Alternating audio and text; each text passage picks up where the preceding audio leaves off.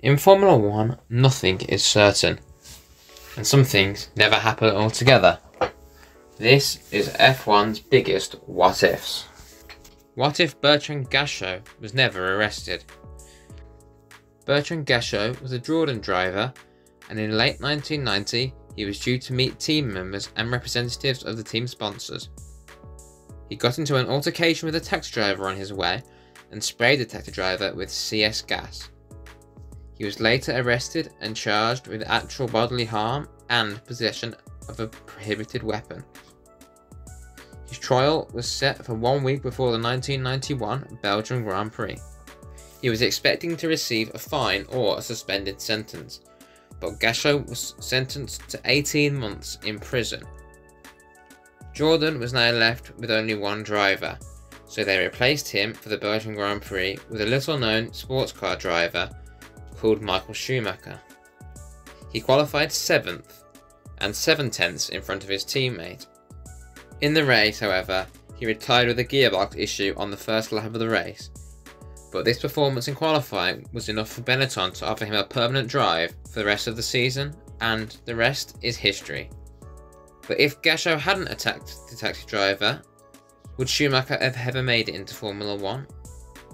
Well, Schumacher's sports car team, Sauber, joined Formula 1 in 1993, so he possibly could have driven for them.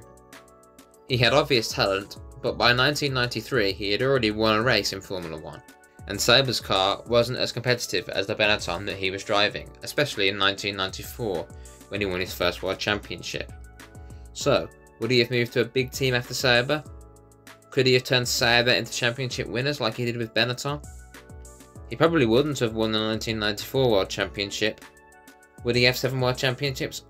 I think probably not, but he would have made it to Formula 1 eventually, and his obvious talent would probably have made him a world champion anyway. What if Lewis Hamilton joined Red Bull in 2013 instead of Mercedes?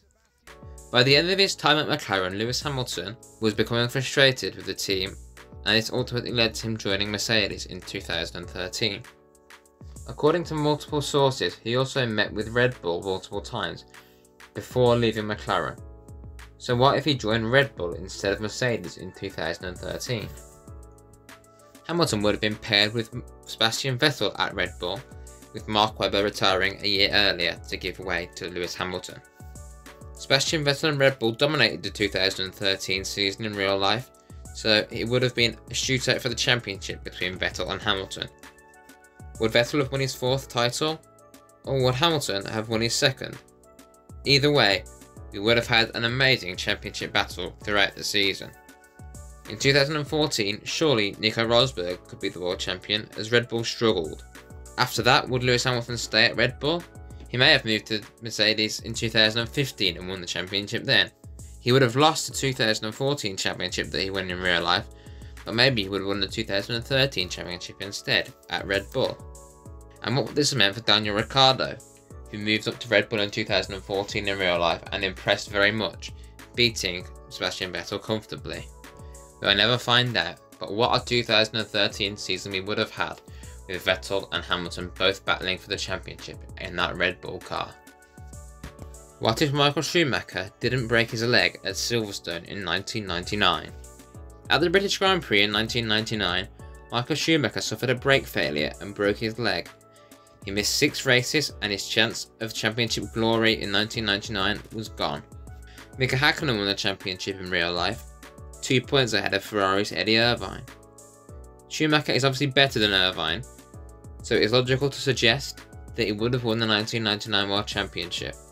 However, Mika Hakkinen made a lot of mistakes in 1999 towards the end of the season, and with pressure from Michael Schumacher behind instead of Irvine, would he have concentrated more and made less mistakes, or would he have made even more mistakes because of the immense pressure from Michael Schumacher? I guess we will never find out, but I think Michael Schumacher would have won the 1999 World Championship fairly comfortably had he not broken his leg. Does this mean he will be an 8-time World Champion and have won 6 championships in a row between 1999 and 2004? Or would he have been burned out after not getting the break in 1999 that he had in real life? Personally, I think he would have retired after the 2002 season. He would have won 6 championships by then, and at that time would be the most successful driver ever in Formula 1, beating Fangio's 5 world titles won. This would have given others like Coulthard, Raikkonen and Montoya a chance to win other championships, with Michael Schumacher out of the way, and maybe even Rubens Barrichello in that Ferrari that was so dominant in some of those years. What if Robert Kubica didn't have his horrendous rallying crash at the start of 2011? Between 2006 and 2010, Robert Kubica was one of the most promising young drivers in Formula 1, achieving 1 win and 12 podiums for Sauber and Renault. In February 2011, he crashed whilst rallying, and this crash was so severe that he had to have part of his arm amputated. This left him unable to compete in F1 for many years until his sensational return in 2019 with Williams, although he would never be quite the same driver again. But what if he never had that crash? He had already signed for Ferrari for the 2012 season, and he would have likely had a great season for Renault in 2011 before joining the Italian team. 2012 would have been his first year in a championship battle, with Fernando Alonso as his teammate. I believe he would have performed better than Massa did in real life, but not as well as Alonso. Does this mean that he would have taken more points off Alonso and Vettel would have won more comfortably? Or would he have been able to take points off Vettel, but give up points to Alonso through team orders, which famously were employed by Ferrari at the time? I think it's more likely that he would have taken points off Alonso, and he would have still lost the championship to Vettel in 2012. 2013 was an uncompetitive year for Ferrari comparatively, and after that who knows what could have happened to Robert Kubica if only we knew. I personally think he would have had a lot more wins and podiums than he did in real life, but only 1 win and 12 podiums. And I believe he could have battled for a championship, but I don't think with Alonso as his teammate he quite would have won it. And of course, with Vettel joining Ferrari in 2015 in real life, he would have had another battle with his teammate to contend with if he had another championship winning car in 2017 and 18. We can't know what would have happened to Robert Kubica if he hadn't had that crash, but we do know that he would have won many more races and got many more podiums in that Ferrari in 2012 and 2013 and beyond. What if Michael Schumacher stayed at Mercedes for 2013 and 2014? Michael Schumacher came out of retirement to join a new Mercedes team for 2010. He stayed for 3 seasons before retiring at the end of 2012.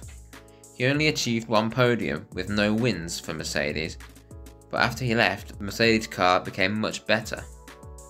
Mercedes won 3 races in 2013 before dominating in 2014 and winning both championships.